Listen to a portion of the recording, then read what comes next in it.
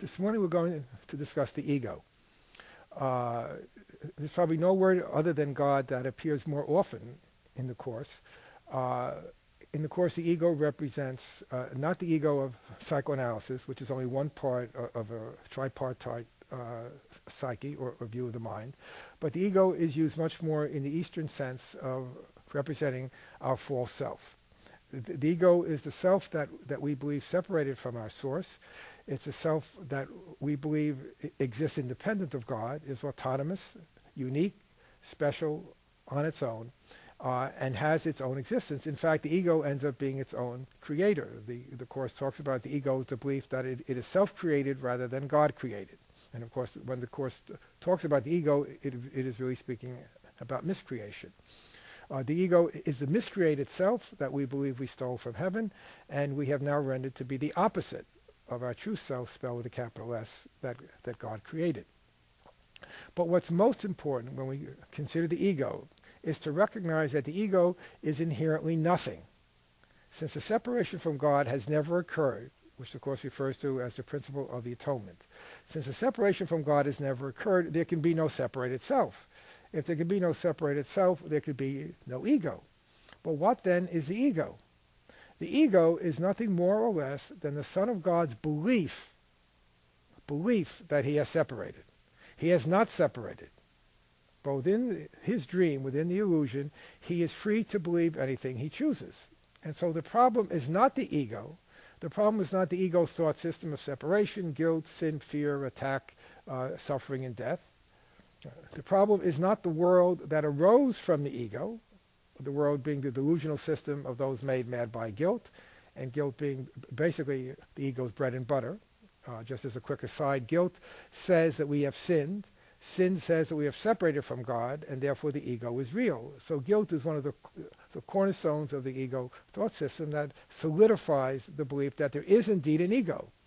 There is indeed a separated self, sinful, guilty, afraid of God's punishment, and then has the need to protect itself by projecting its thought system out, making up a world and a body.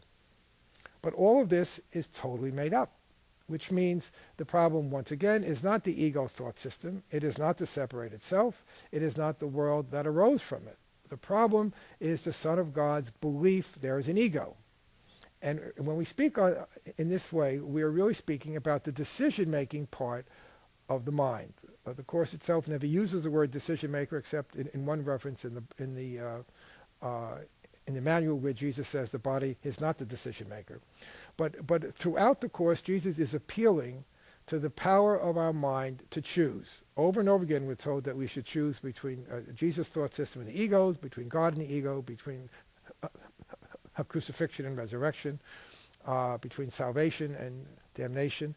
And so what Jesus is appealing to in A Course in Miracles is this decision-making part of the mind that chooses between these two mutually exclusive thought systems.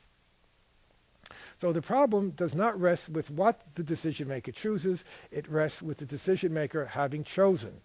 The distinction is very, very important because it shifts the emphasis from the world to the mind to the decision-maker, because that is the source of the problem and that is the source of the solution. In Lessons 79 and 80, where Jesus talks about there's only one problem and one solution, the one problem being separation, the one solution being atonement, we could clarify that still further by saying the one problem is the mind's decision for the ego, and the one solution is the mind's decision for the Holy Spirit. There is no other. So the whole focus now of A Course in Miracles shifts from the world to the decision-making mind that has simply chosen incorrectly. It has chosen the wrong teacher. So this means that we do not fight against the ego, we do not struggle against the ego, we do not commit what the Course would really not call a sin, but is certainly the most egregious error of all, of making the error real. When we fight against the ego, when we think the ego is the problem, when we resist it, when we cajole it, when we deny it, when we project it, we are simply saying there is indeed an ego, and that's the problem, and that's the problem I need to address. That's exactly what our ego, our false self, likes, because that makes it real, at which point it can never be undone. The only way the ego can be undone is by recognizing there is no ego. There is only a thought system of the ego. And in correcting and changing that thought system, we find our true redemption and salvation.